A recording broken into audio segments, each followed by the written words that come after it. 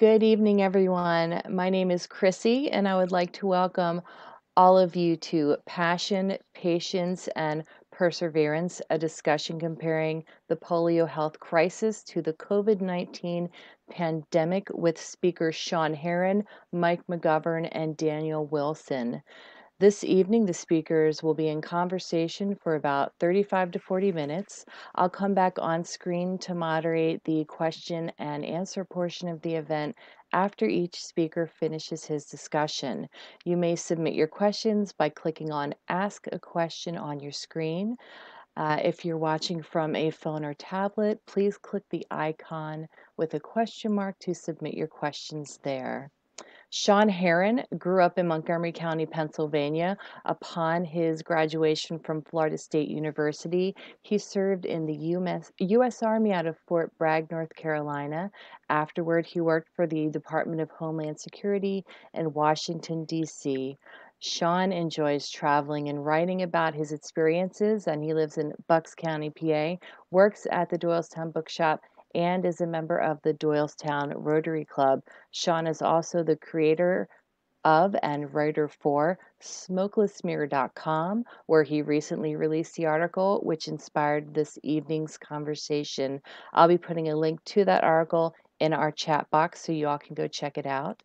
I'm now going to turn this over to Shawn, who's going to introduce this evening's speakers. Hello, Shawn. Thanks for joining us tonight. Hey, Chrissy. A long time no see. Yeah, it's good. Chrissy and I work together. For those who aren't familiar with it, it's great to be at the bookshop tonight. It's actually somewhat fitting that I'm here because this is actually where I first heard of this story that our one local polio survivor, her name's Carol Ferguson, was looking to get some help writing a narrative, and it was our owner, Glenda, who got a call, and it was I was on duty, and she came and she'd asked if I'd be interested, and Carol and I hit it off. We were actually in the same Rotary group. I was in the Young Professionals, where we met at a different time than Carol, but it all worked out where we finally linked up and really got to know what she was interested in writing. And it was a fascinating story about these Rotary International Communications team where they would go overseas, and she was interested in how these experiences were, to how they shaped their work with Rotary. And they've been doing it for a long time. They do wonderful work. But for myself, I really wasn't too familiar with polio, so I had to educate myself. And what I found was, as I explored the past, was this menacing virus has been around for a long time. Did horrendous things for throughout the last century, and really tested this nation and the world. And somehow we found a way all to come together, and it's really a testament to the human spirit. So the narrative that became Passion, Patience, and Perseverance. We thank Carol for including me, and we're happy to be here at the Doylestown Bookshop. So as much as we've been talking about polio, it used to be prevalent here in the States. The polio eradication has been going on for a century, but the initiative has gotten close to zero, but it has not quite reached zero yet. So and it's important as ever now for reasons we'll delve into tonight. Now, this story began in 2019. No, this was a pre-COVID world. Didn't really have any of this on the brain. But fast forward to 2020, and here we are experiencing a new public health crisis, a global pandemic that has altered life as we know it. And now, due to COVID-19, our family members, some family members have died. Economies have shut down. Movement has been restricted. Schools have been closed. And entire industries have perished in just a few months. And a lot of people are still hurting. Here in Doylestown, Pennsylvania, we're no different.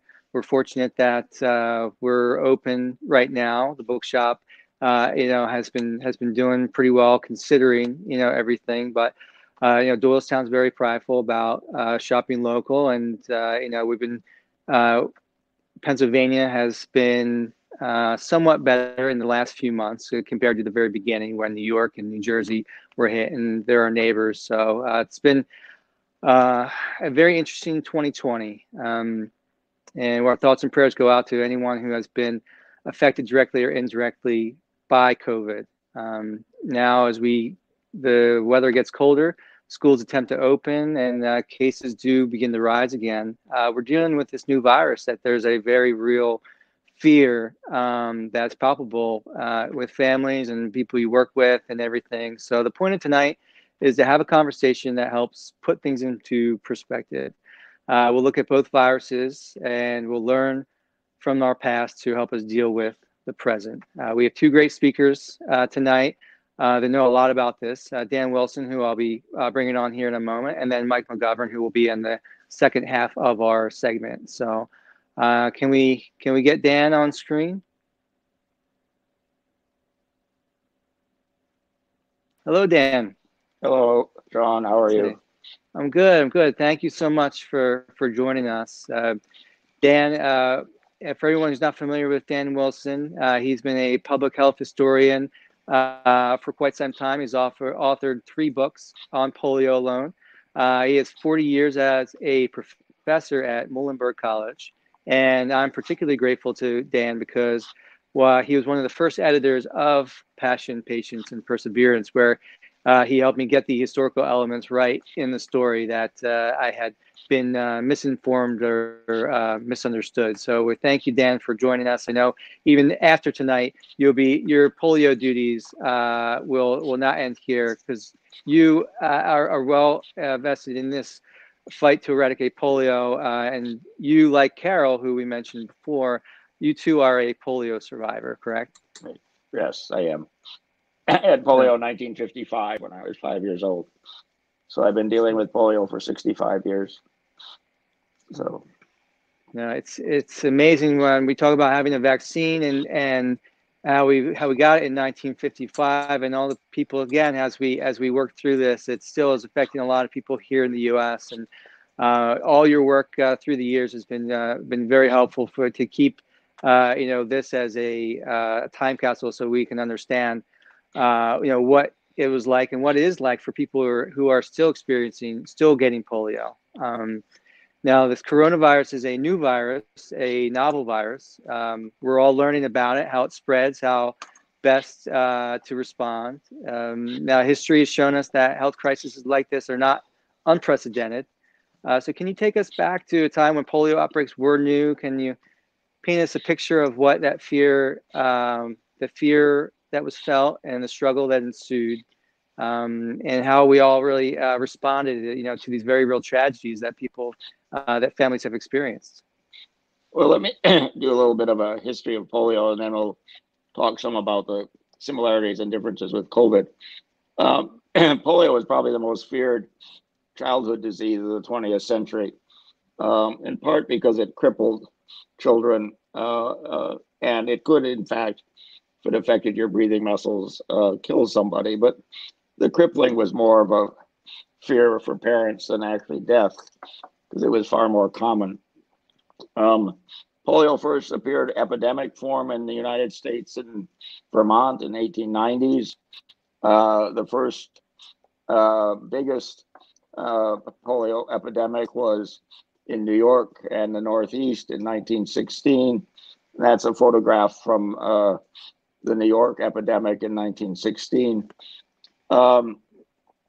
There were a total of about 27,000 cases and some 8,000 deaths. At that point, there were no ventilators. The iron lung had not been invented. So if polio affected your breathing, the chances were that you were not going to survive. 5 years later, of course, Franklin Roosevelt contracted polio at the old age of 39. That would have a major impact on the history of polio in the 20th century. In 1927, Roosevelt established the Warm Springs as the first dedicated polio rehabilitation facility, in part to help himself recover from polio, but also to help other polio survivors. As I said, the first dedicated polio rehab facility.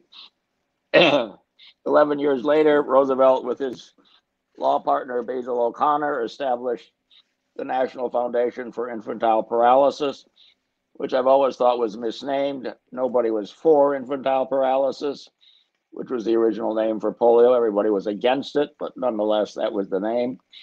But more familiarly known as the March of Dimes, because in the midst of the Depression, they encouraged people to send their dimes to Roosevelt. That's what people could afford. And it was named the March of Dimes. March of Dimes has played a very important role because it basically funded all of the research into the polio virus, funded the development of the vaccines, funded the research trial in 1954. The federal government played almost no role in the development of polio research and the vaccines. It was all funded by the March of Dimes, who not only funded research, but funded, paid for braces, hospitalization, wheelchairs, iron lungs, and so forth. So it was a dual benefit for polio survivors.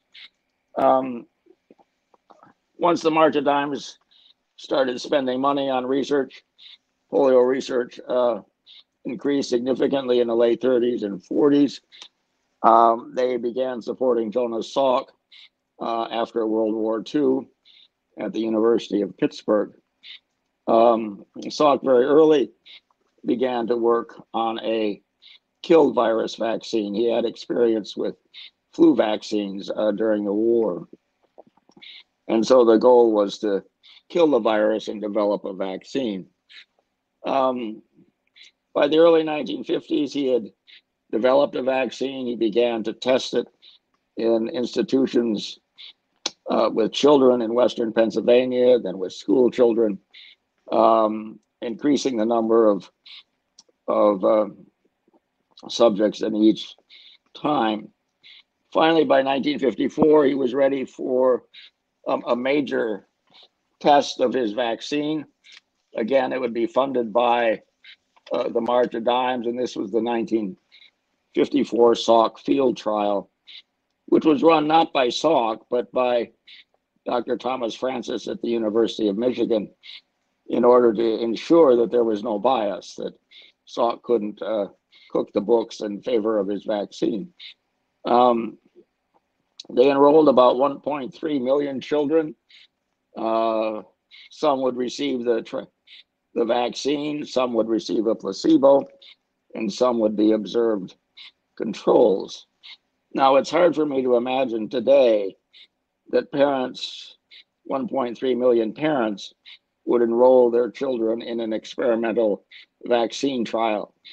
But the fear of polio was so great that parents were anxious to enroll their children in the field trial because it meant, theoretically at least, that their child would be protected a year before anybody else. They needed the large numbers for the trial because polio is actually a relatively rare disease. You had to have enough people who could potentially get polio and could potentially be protected by the vaccine. It began in the spring of 1954. Polio was typically in the summer and fall, so you had to have the vaccine given before polio season. And then they waited. They kept track of every child who was a participant to see whether or not they came down with any problems because of the vaccine or whether they were protected or developed polio. In April of 1955, April 12th, 1955, which was 10 years to the day after Roosevelt died, the March of Dimes arranged a presentation at the University of Michigan where Dr. Francis would announce the results of the trial. And he had good news for America. He announced that all three versions of the vaccine, because there are three types of polio, that all three versions were both safe and effective. The vaccine, in fact, worked as Salk had anticipated. That was the Time magazine cover following the announcement.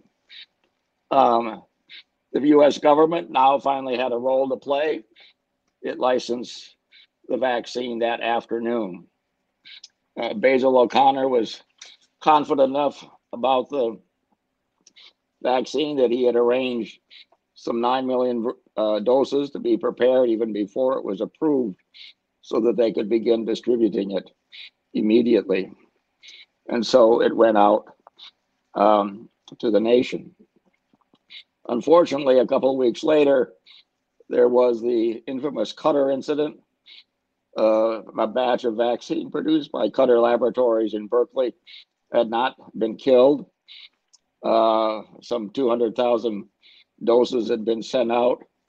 And some 200,000 people were infected, 164 paralyzed, and 10 died. That shut down the vaccine process for some weeks until the federal government declared the other lots of vaccine by other manufacturers were safe and vaccination removed. Now, as I said, I had polio in 1955. I was living in northern Wisconsin in September. There was a shortage of the vaccine, probably because of in part because of the Cutter incident. And they decided to give the vaccine only to kids going to school. And I was 1 year short of going to school. So I didn't get the vaccine and I got the virus instead. Now, the Salk vaccine is very effective, but it's a shot. It requires more than one shot to be effective. Meanwhile, Albert Sabin at the University of Cincinnati was working on a attenuated live vaccine where the virus is weakened, so it can't give you a case of polio, but will create the antibodies necessary to protect you. He had to try his vaccine in the Soviet Union because so many people in the United States had been protected by the Salk vaccine. It proved to be equally effective. It was easier to give, the famous sugar cube, a drop of the vaccine on a sugar cube, which kids much preferred to a shot. And the advantage of the Sabin is it's easier to give, it's cheaper, and it also mimics a case of polio. So to some extent, it provides a stronger level of protection. But the combination of the Salk vaccine and the Sabin vaccine, which came online in the early 1960s, quickly reduced the cases of polio in the United States. So that by the late 70s, polio in the United States was substantially eradicated. It was not eradicated worldwide. By 1988, there were an estimated 350,000 cases of polio a year worldwide. Rotary began to get involved in 1985 with their Polio Plus campaign to ensure that every child worldwide could be protected against polio. The World Health Organization got involved in 1988 with a world campaign. Other groups have joined Rotary and the World Health, the Gates Foundation, for example, to eradicate polio. It's theoretically possible to eradicate polio because there's no non-human host. So if you can get everybody protected, the virus, in fact, will become extinct. We're down to 2 countries, Pakistan and Afghanistan. And in recent years, probably less than 100 people worldwide have come down with wild polio. So that we're on the verge, but it's proving very difficult to get those last cases of polio so that they can truly be eradicated. And that raises interesting comparisons with COVID-19. And I'd like to talk just a little bit about some similarities and differences. They're both viruses, obviously, which means antibiotics are not effective. You need a vaccine to protect against the virus. They're both highly infectious. easy to catch if you're in the wrong circumstances. They both have large numbers of asymptomatic or inapparent cases. It's been estimated that 90 to 95% of polio infections were inapparent. The virus stayed in the intestines, did not migrate to the spinal cord, and thus produced no paralysis. I must have caught my polio from somebody inapparent because I was the only person in the neighborhood who came down with paralytic polio. COVID, it's been estimated that anywhere between 25 and 40% of infections are inapparent. Both are relatively new. Polio is actually an old disease, but it only became epidemic in the 20th century because of changes in sanitation. COVID, of course, seems to have jumped from a bat sometime maybe 2019, 2018. We're not quite sure. Both have lingering consequences.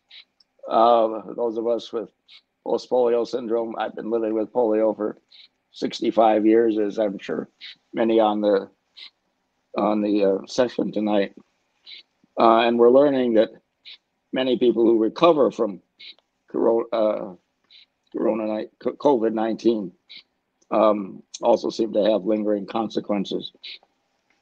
There's some significant differences between the two. Polio is an intestinal disease primarily.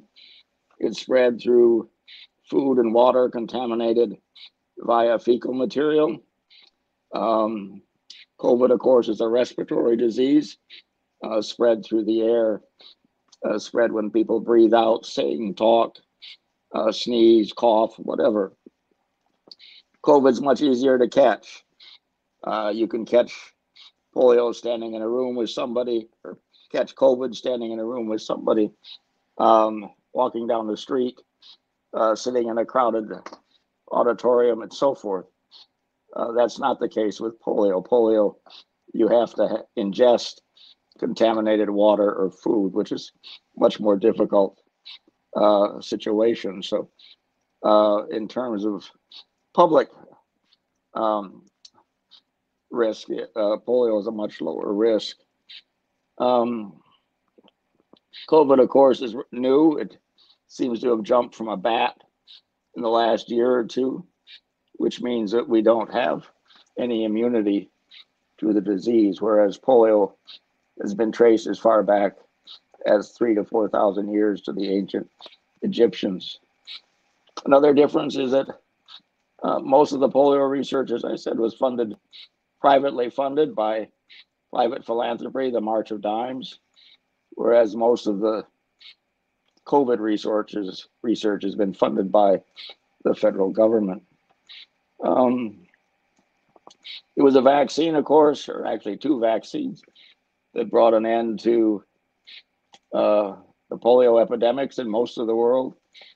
And if we're to bring an end to COVID, we will do it largely through a vaccine, I'm quite convinced. But there are problems, of course. Both Eli Lilly today and blacking on the other, Johnson & Johnson, announced problems with their trial vaccines, and they were both suspending their trials of the vaccine until they figured out what was the problem. So it may be a while before we have a successful vaccine. Hopefully faster than Salk and Sabin, but there is no guaranteed route to a vaccine, as the Cutter incident proved with the case of polio. We have a lot more powerful medical resources than Salk and Sabin were working with. So I'm fairly confident that we will eventually have a vaccine, but it's going to take longer than any of us like. Very different diseases, significant impact. Polio probably had less economic impact than COVID because it was much more of a regional disease. If Philadelphia had an epidemic, that didn't mean that Pittsburgh or Allentown, where I am, had an epidemic. Because it affected mainly children, it tended to shut down things like schools, swimming pools, playgrounds, and so forth, but not adult kinds of situations like bars and restaurants and so forth. So the economic impact of polio was both regional and less significant than COVID.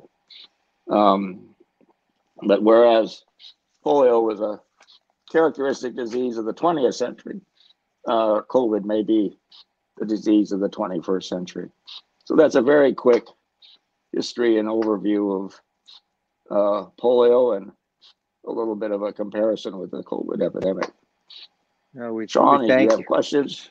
We thank you. I'm just from listening, I can already see just the family dynamic with all of it and how it's just today as it, with even though it's older population, again, it's still family, children who had got Right. polio is, that family connection will never, be diminished. And I think all for everyone here who's tuned in is obviously, I think, aware of that. And, we're all concerned, and we thank you. And I know Chrissy has been scanning the questions, and some of the people who have joined us, we want to give them some time for Chrissy to ask, so they can get some answers from yourself, Dan, while you're still here.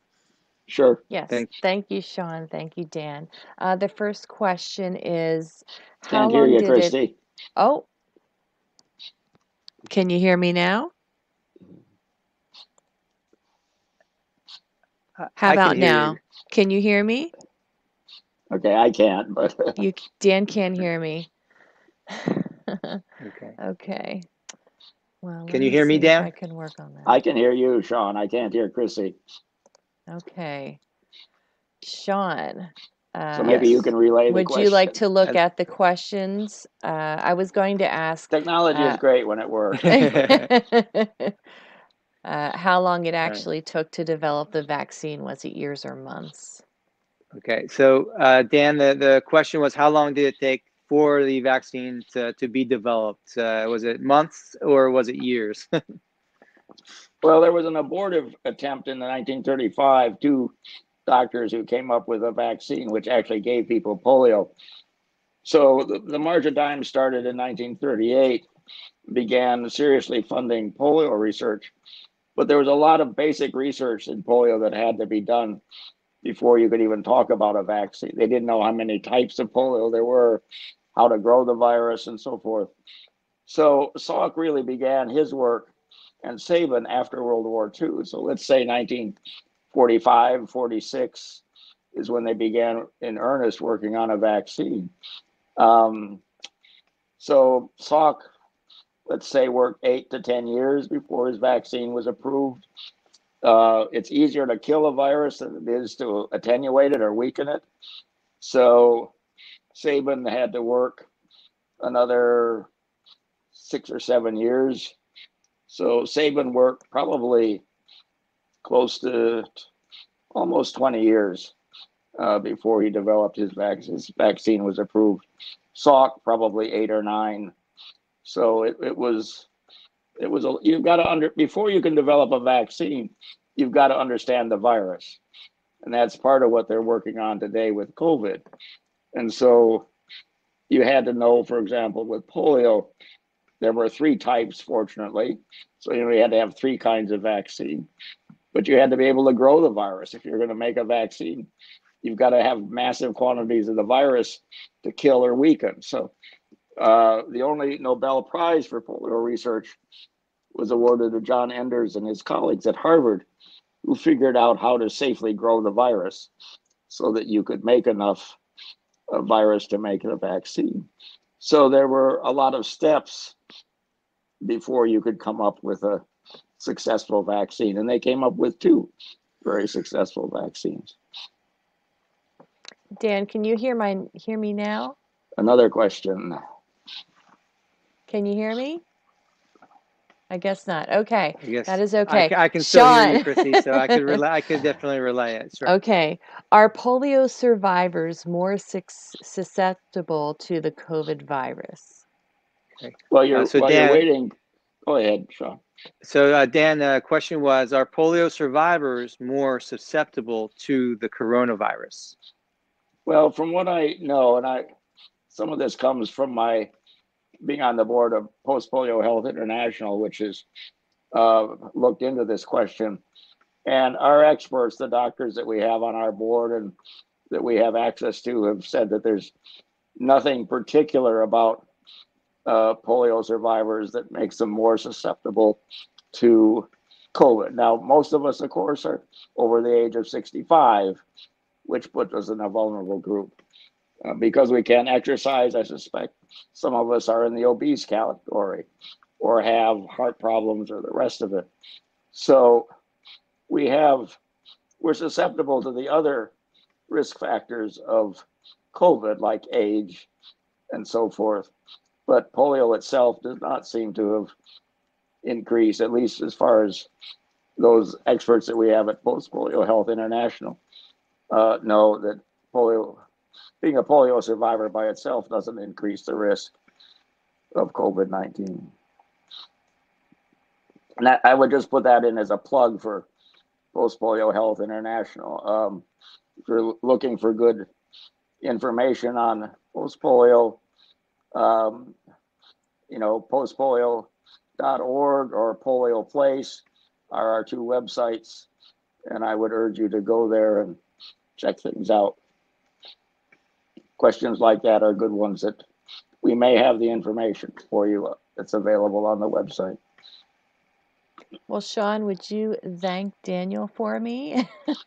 Yes, and Daniel, Okay. Chrissy, and I we thank you for joining in. I know, this is a busy time of year with World Polio Day coming up and everything. So we thank you for sharing all the knowledge and for all the work you've done all over the years as a polio survivor, and just we can't be more as appreciative.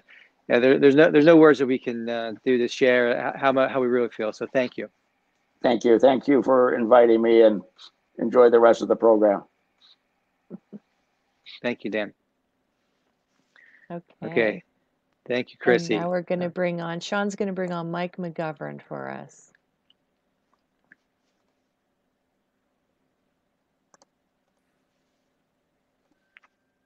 Hello, Mike. Good evening, Shawn. How are you? I'm good. Thank you so much. We just heard from Dan, and it was a wonderful presentation. I learned a lot, and I know you're joining us from Maine, and we thank you because you have a lot on your plate as well with World Polio Day coming up. And just to give people a little background, Mike is the chair of Rotary International's Polio Plus Committee. He's been the chair since 2014. And if anyone does a web search on Polio Plus, Mike's name comes up everywhere. He's on videos, he's on in scholarly journals. His fingerprints are all over this eradication initiative. So with World Polio Day coming up October 24th, we appreciate you taking the time now so close to that date. So we really thank you for being here. Thank you, Shawn. Now, for those of us unfamiliar with Polio Plus, could you please tell us a little bit about how this organization came about and what their mission is? Yeah, Shawn, it's very good to be with you tonight, and I too enjoyed Dan's comments. I thought very educational, and I've read some of the history, but I didn't know it all, so it was very good to hear. Polio Plus came about. Originally, there were some Rotarians in the Philippines in the late 1970s who didn't quite feel it was right that people in places like Canada and the United States, the children were not getting polio, but yet they were still getting polio in the Philippines. So the Rotarians in the Philippines approached Rotary International and said, could you help us with this project? Could you give us a grant to eliminate polio in the Philippines? And the Rotary Foundation, with support from Rotarians, provided a grant. They worked with actually the Marcos government, Imelda Marcos, who some people may remember in history. She was involved. And 3 years later, there was no more wild polio virus in the Philippines. Well, Rotarians were looking for a project for Rotary Centennial, something that could be accomplished over a long term by 2005. And there were a couple of different recommendations on that. And they decided, actually, from a Rotarian who recommended a project, who was employed by the National Institutes of Health, where Dr. Fauci works, and he recommended, why not the eradication of polio? Smallpox had been eliminated. So Rotary first approached the World Health Organization, and basically they told Rotary, no, you don't know anything about medical science. You're just a group of volunteers. And at the time, there weren't the public-private initiatives and partnerships that there were now. Anyway, so Rotary, there was a little bit, well, maybe. So Rotary decided to go out and try to raise some money. They tried to raise $120 million, and they raised $240 million. So the Rotarians went back to the World Health Organization. And now that when Rotarians offered them $240 million to help with the cause, they were a lot more willing to listen to Rotary. So Rotary, the World Health Organization, World Health Assembly, agreed to work with us on it. Along came UNICEF, the U.S. Centers for Disease Control, eventually the Bill and Melinda Gates Foundation, and more recently, Gavi, the Vaccine Alliance. And that's the partnership. That's the Polio Plus. We call it Polio Plus because we're eradicating polio, but we're also helping in so many ways with other preventable diseases, particularly vaccine preventable diseases. And we're working and have worked in countries around the world. And as Dan mentioned, we're now down to 2 countries, Pakistan and Afghanistan, with cases of wild polio. Yeah, it's just amazing. I think it was just last month or 2 months ago that Africa was now first declared polio free for the first time ever. And going from 1988, 125 countries, 350,000 cases to Africa now being the continent has just been cleared, and now it only being in 2 neighboring countries, Afghanistan and Pakistan, is an amazing amount of progress. And I know there's a lot more, a lot of challenges still to come. But for now, since 2018, there were just 33 cases, and there's been a little bit of uptick of wild polio. 176 was last year, and I think there's been about 100 this year. Can you speak to the challenges specific to that region? Again, Afghanistan and Pakistan. I had actually been in the military, and I'd been in Afghanistan. It's very tribal. It's there's no real public health as we know it here in the States. But can you tell us a little bit about that region and how the eradication, the GPEI, as they call it, Global Polio Eradication Initiative, how they've responded in this region? Good question, Shawn. I think you really hit it at the very beginning with your comment saying that it's tribal, and particularly in Afghanistan, and no health system. The challenge in this entire region has been those 2 factors, as well as a very mobile population, as well as large numbers of children. There's also been some disagreements with the program, feeling that it's Western dominated, and some of the politics of the region has made it difficult. In recent years, we actually got the cases down to 22 worldwide in 2017. But then a couple of things happened. One is we had a setback in the polio program. I only mean in the polio program, in the action that took out Osama bin Laden. And prior to that happening, there was a doctor who went to the property who was distributing vaccines. And he actually wasn't a doctor. He was a doctor, but he apparently was working for the CIA. And the rumor got out that he was there on polio. He wasn't there on polio, but it created distrust. It created some issues there. The other thing that happened, more recently than that, is there was a change in government in Pakistan. And the new leader is a gentleman by the name of Imran Khan, great supporter of polio eradication. In fact, before he was the prime minister, actually had the privilege or the honor of visiting him in his home. And we before he was prime minister, we worked with all the political parties. They were all very supportive. And the politics, if you look at the history of Benazir Bhutto and others, can be quite divisive, to make it an understatement, in Pakistan.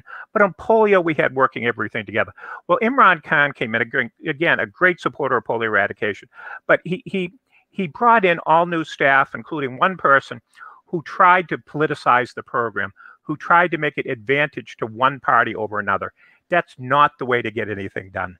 You need all the political parties, all of the voices working together to create vaccine confidence. The other issue that happened was we were having something called a National Immunization Day in Peshawar, which was up in the Khyber area near the Afghani border. And there were some people who weren't fond of the polio program, and they actually made a fake video that they put on WhatsApp and on Facebook, and they showed kids getting polio drops and then dropping onto the floor. Well, the vials weren't the vials that the polio program uses. And they made the mistake of the video, not erasing the rehearsals for what they were doing. But anyway, those went absolutely viral online. And 200,000 children went to the hospitals and doctors claiming that they had problems and issues because they took the polio vaccine. Not a single kid was sick, but the damage was done. It reduced confidence, and it's taking time to rebuild this. The final factor is we have anti-government elements in Afghanistan, namely the Taliban, also ISIS elements.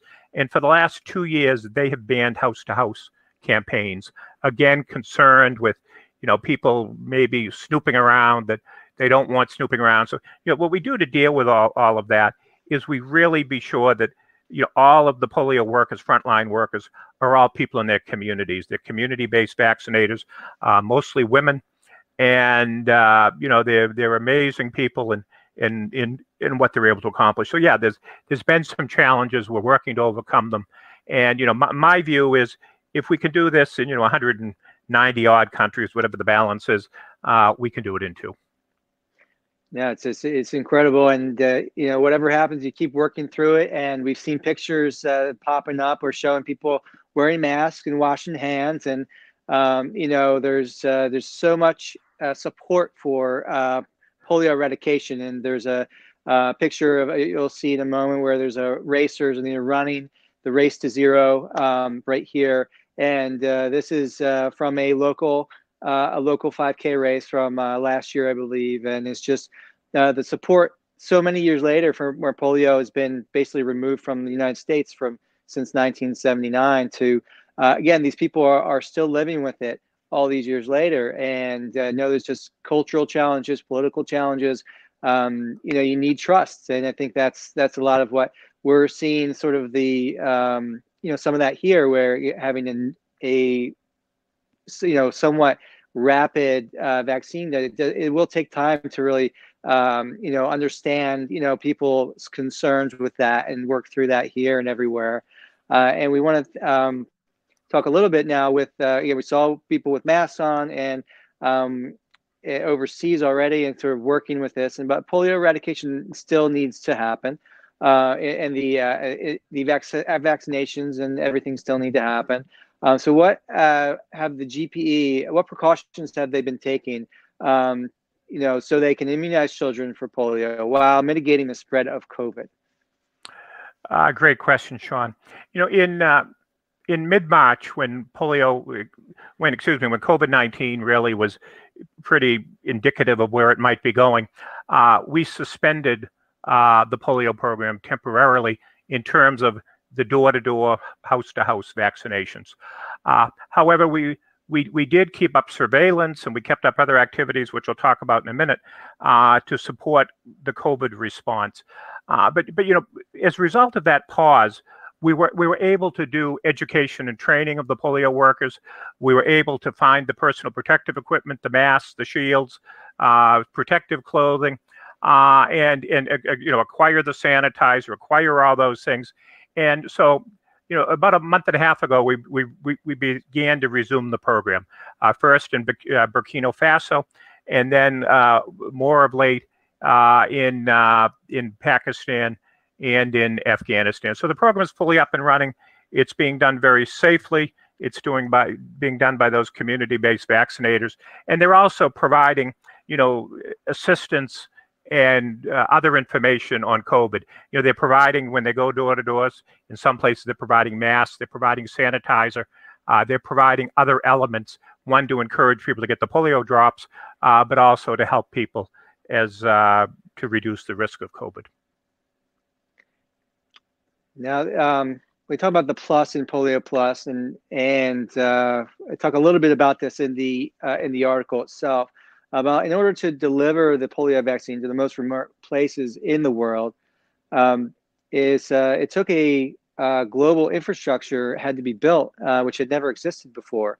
And can you talk a little bit about how this polio infrastructure has been used to help with other diseases, and could one day help with to leverage the hopefully in the near future COVID vaccine? The polio infrastructures helped with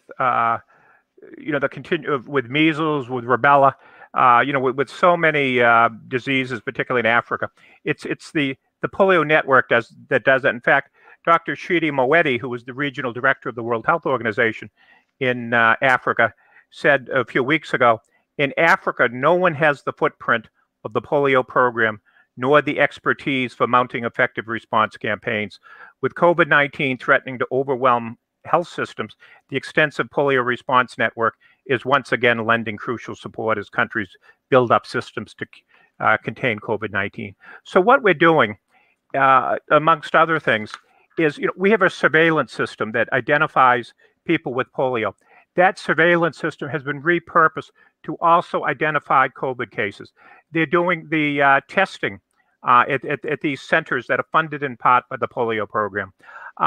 We also we have laboratories, and it's the polio laboratories where a lot of the tests are going, who are providing the service.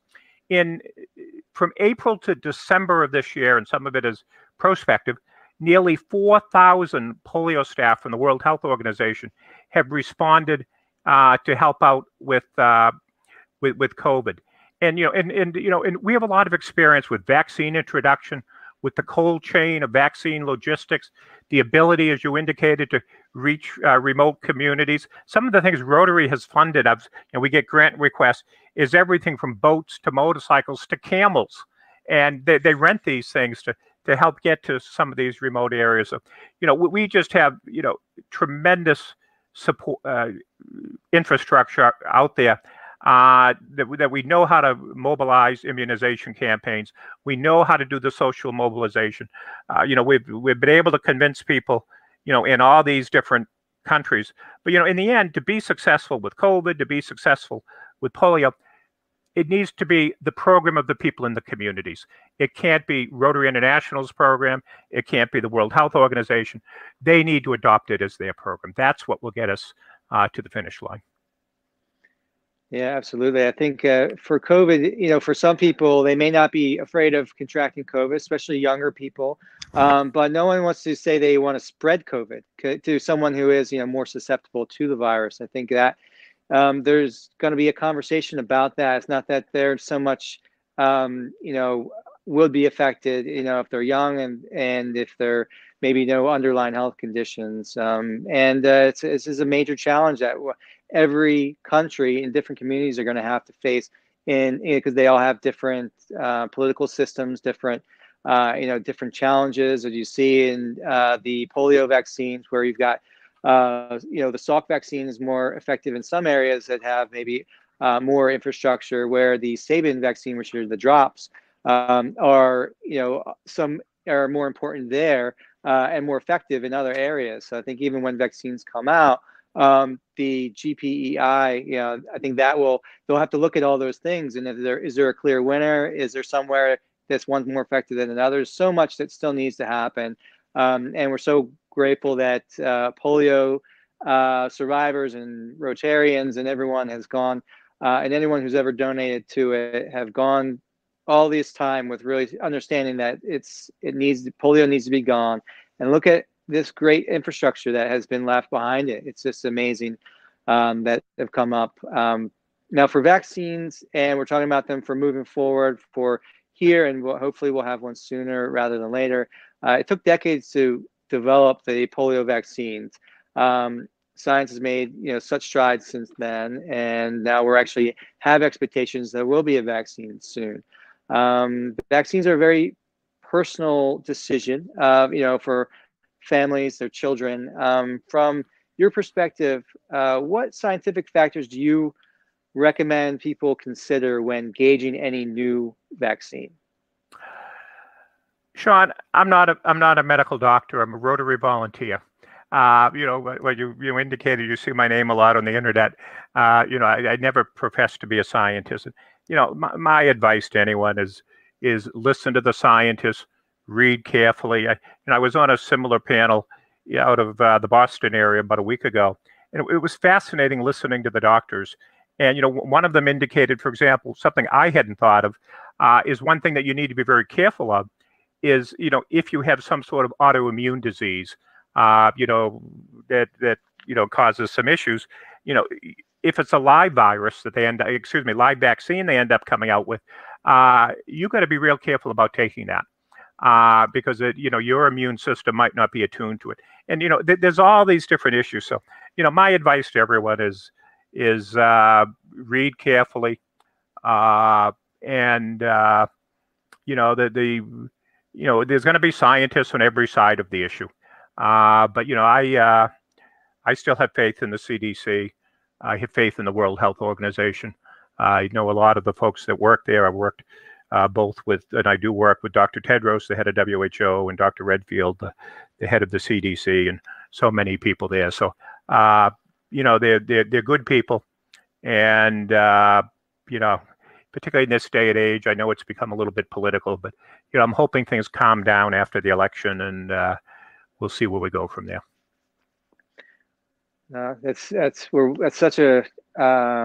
such good wisdom right now. I think everyone's very charged, and we all know there's a political process taking place. And it's time to use our cooler heads now and after the election, and really, again, take that time to really educate oneself on what the vaccines are and what they're saying that they'll do. And now we have a few minutes left. We'd love to have Chrissy come up and see if we can get some questions answered, questions asked from her. Chrissy, are you there?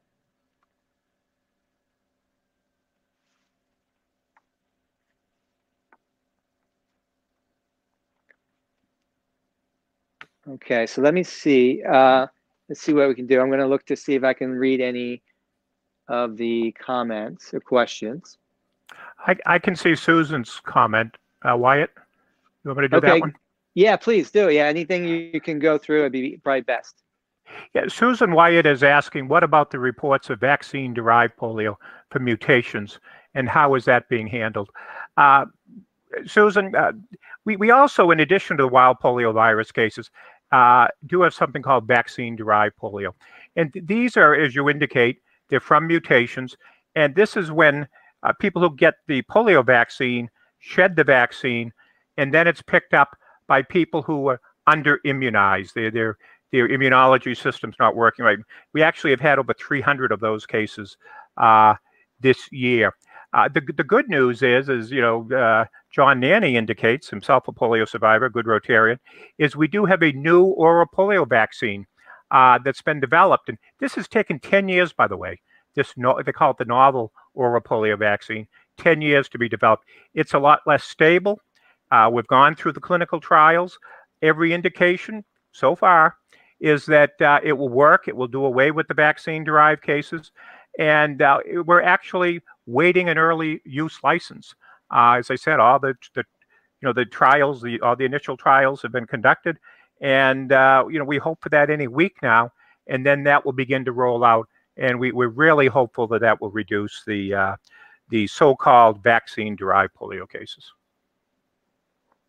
Okay. I see Christy again. We're having some connectivity issues this evening. All right, so we have a few questions here from our viewers. When the COVID vaccine comes along, would it be valuable to have antibody testing first in case there are after effects of those who contracted COVID, as with post polio? I'm not a doctor, and I'd you know I'd be guessing like anyone else. So I'd defer to I'd prefer not to answer the question. Sorry. That is okay. I don't want to. I think it's important in this field. You got a lot of people giving a lot of opinions, and when you really don't know, you ought to just say you don't know. That sounds good to me. All right, here's another question that might work out. What resources are needed to eradicate polio in Afghanistan and Pakistan? Is it money, people, education, or all of the above? It's all of the above.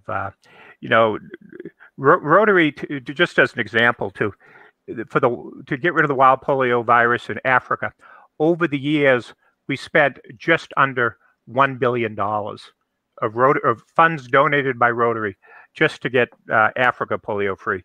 It's very expensive as well in Pakistan and Afghanistan.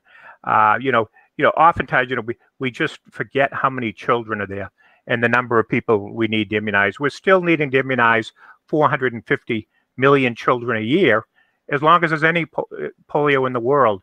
So, Rotarians each year have a goal of $50 million, and all of the money that is used to support Polio Plus is then matched by the Bill and Melinda Gates Foundation 2-to-1. So every dollar that's given to Polio Plus becomes $3. And so there, with that support from the Gates Foundation, Rotarians, with the match, put $150 million into polio eradication. And we actually spend more than that now in Pakistan and Afghanistan alone. But we're confident. If you look at the cost of the vaccines, you look at the cost of the delivery systems, it adds up. It's actually, if you look at the whole picture, to deliver a polio vaccine to a child, the full all cost in is about $2 per vaccine. Wow. Okay, and another question here. Compared to polio of the 50s, which disease other than COVID could be considered the modern day equivalent? Pick it. It could be Ebola. It could be AIDS. There are, so many diseases. Obviously, there are some people, that would like to have a worldwide effort to eradicate measles, and we've made some progress on that. And I recently read, that in the Americas there was a declaration of being declared free of measles and rubella. There's other people working on malaria issues. If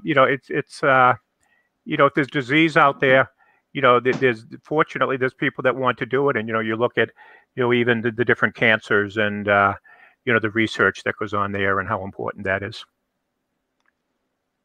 Okay. And there's two we questions. thank you. Sorry. Yeah, saying I didn't know how much time, but no, we just want to thank Mike.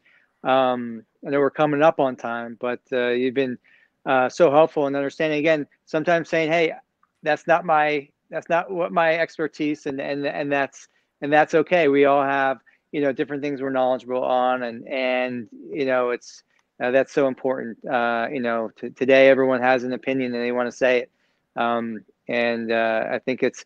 You brought so much to this conversation, and Dan as well, that we feel so blessed to have had you take your time out here today. And I know you'll be even speaking to this Rotary District on World Polio Day, October 24th. So everyone who's interested in that, they'll get some more on the infrastructure. I think they'll probably have some more questions on that as well. But we definitely would thank you for taking the time today. Yes, thank you, Shawn. Both. Thanks, Christy.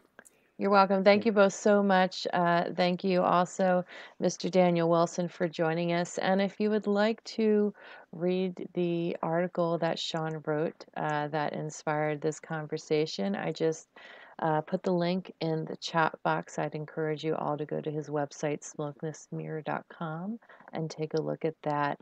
Thank you all for joining us again, gentlemen. Thank you so much. And Chrissy, one more thing.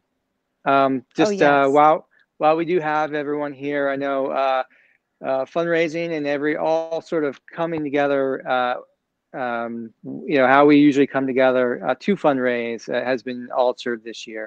And this region, we're doing a virtual 5K for Polio Plus. So, and like Mike had mentioned, with the Gates Foundation, every donation is matched 2 to 1. So they can give $10 and that would be turned to $30, $150, or $50 to turn to $150, and so on and so on. Anyone who's liked what they've heard about Polio Plus here, they can join. They can hit the link below and support Polio Plus. There are different teams that people could give money to. They could join those teams. They could start their own team, or they could just give a general donation. But in these interesting times that we're living, these are one of the ways so virtual 5K, people can come out, they can check that out at the link provided at the call to action button there. Thank you, Shawn. And also, this program was recorded and will be available to rewatch here and on the Doylestown Bookshop's YouTube channel if you missed part of it, if you'd like to watch the full program. Thank you all so much for viewing. Thank you both for joining us tonight. Yeah. Thank you all. Thank you. Have a good evening. Bye, everybody.